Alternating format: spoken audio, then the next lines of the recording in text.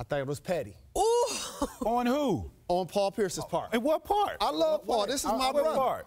Because to me, there are going to be all type of announcements that happen in the 48 minutes during that game. Okay. All types.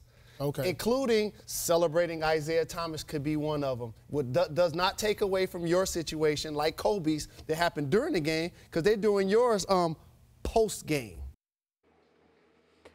Jalen calling Paul petty to his face. Max, you agree with him?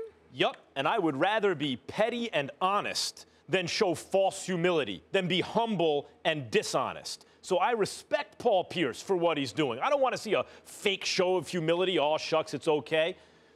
But I agree with Jalen. He is being, petty. And the shame of it for me, Stephen A., is Paul Pierce should have never been put in that position. He is an all-time great player, not one of the best 5 who ever played the position, not a top 10 all-time or top 20 all-time, but certainly one of the 100 greatest players who ever lived. He was a selfless superstar who put ego aside to play in a big 3.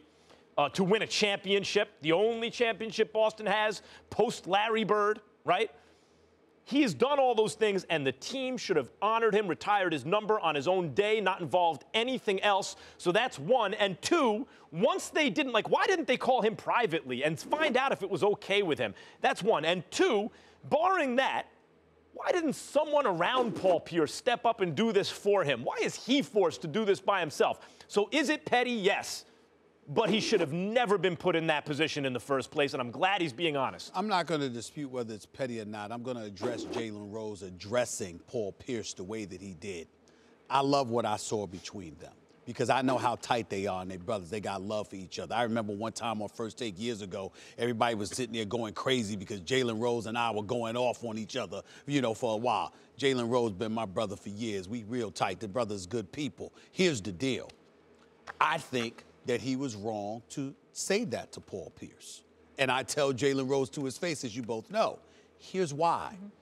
Paul Pierce is a member of the Boston Celtics, a champion who's played almost 1,100 games, logged over 40,000 minutes, and did so under immense pressure of the Celtic mystique and a tradition that demanded and taxed so much from their collective basketball souls.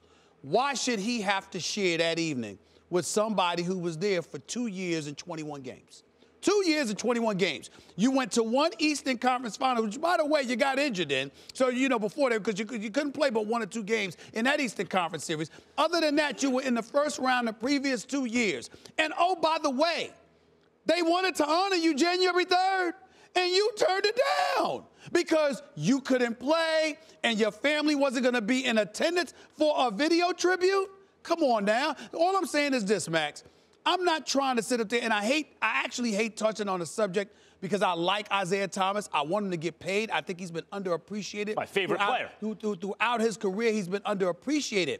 But the bottom line is there should be nothing going on that day other than honoring Paul Pierce. Paul Pierce had 3 video tributes. This is his jersey being elevated to the rafters, man. This is a big deal. This is not some video tribute. This is Paul Pierce's jersey being retired and elevated to the rafters forever.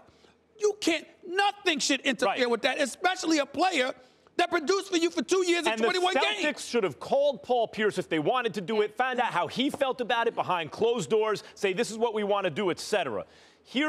So he should have never been put in that position, Paul Pierce, Hall of Famer, all that stuff. I agree with that. Yep. But I got to say one thing, and this will sound unkind. Okay. Sometimes the universe has a way of telling you where you fit in, and maybe it comes into conflict with your own ego. So, for example, this would never happen to Kobe Bryant. Okay. And this would never happen to Larry Bird. Fair enough. And that's a good point, Paul Max. Pierce is a great, great player. But he wasn't Kobe Bryant. He wasn't Larry Bird. That's no argument he there. kind of wants to be treated that way. And while by Boston. Yep. And Paul, you deserve it. You deserve better treatment than this from Boston. But it's the universe's way of saying, you were great. You're going to the Hall of Fame and everything. We don't respect you the way we respect Bird and Kobe or someone like that. Furthermore, you saw Rondo get on Isaiah about people love Isaiah, man. It just happens. They embraced Isaiah in a way because the kind of guy he is. But Boston loves Paul. Listen, they love Paul, but Max is right about Isaiah. But the flip side is that Isaiah knew that and had no business turning down a video tribute when it was originally scheduled for you. You don't sit there and police and curtail the emotions that a fan base wants to show you. If they're ready to show it to you when they first see you January 3rd, you don't tell them, well, hold off another month. Yeah. And while you're there, So now if you didn't show up, that would be different. And the reason why I'm going to get on Jalen is because of this. I'm one of those people who believes Jalen Rose, Jawan Howard, Ray Jackson, Jimmy King, Chris Webber, I think they should go back to Michigan. It wouldn't bother me if they erected statues for those brothers on the campus of Michigan.